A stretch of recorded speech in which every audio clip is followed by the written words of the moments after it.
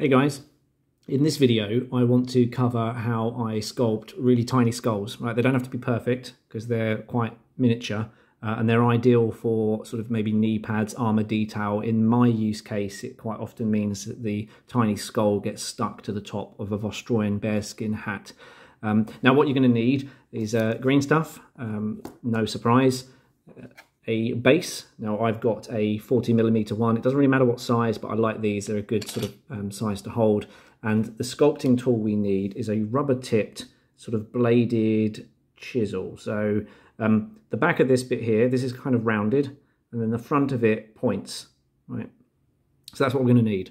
Now to sculpt a skull, I'm going to pick a small bit of green stuff. Right? It doesn't have to be that much really. You'd be surprised at how little you can actually get away with. And this is why I use these bases, because it's far easier to hold something large like this and sculpt onto this than trying to sculpt a model. I mean, in some cases you won't be able to avoid it, but this we're going to pick it off with a knife when it's cured and then apply it to something else.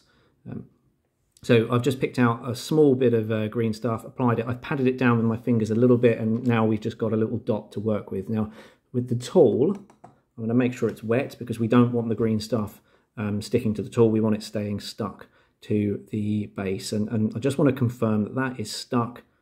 So yeah, it's on the base, it's not going to come off.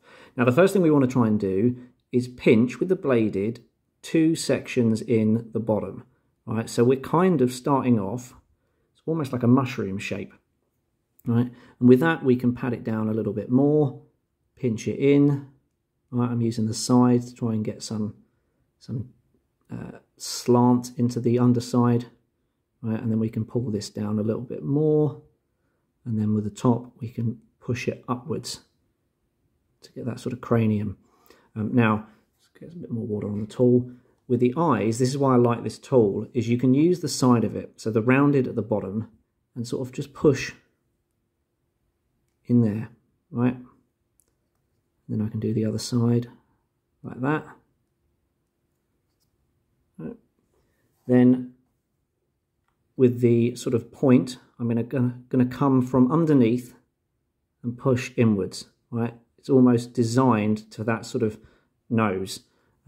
Then we can just carry on with the top here. I wanted to try and press downwards and make sure the top of the eye ridge is now sort of a bit more pronounced, and we can push upwards.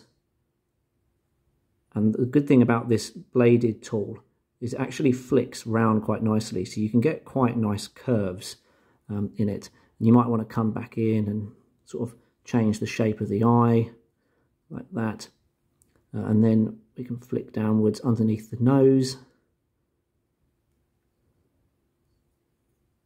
So there we go, and then I'm just going to flatten the sort of teeth area. So with this, I might push down on the sort of eyebrow part there just a little bit.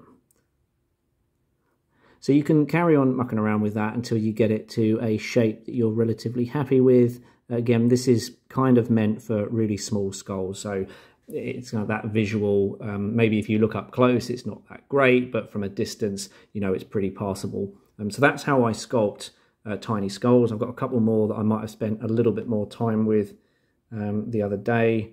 There are varying qualities, but it doesn't really matter because for the most part, these get sort of picked off with a knife, pressed into the wet green stuff of a new Vostroyan bearskin hat, and away you go. So hopefully this has been useful for you. This is how I sculpt tiny little skulls.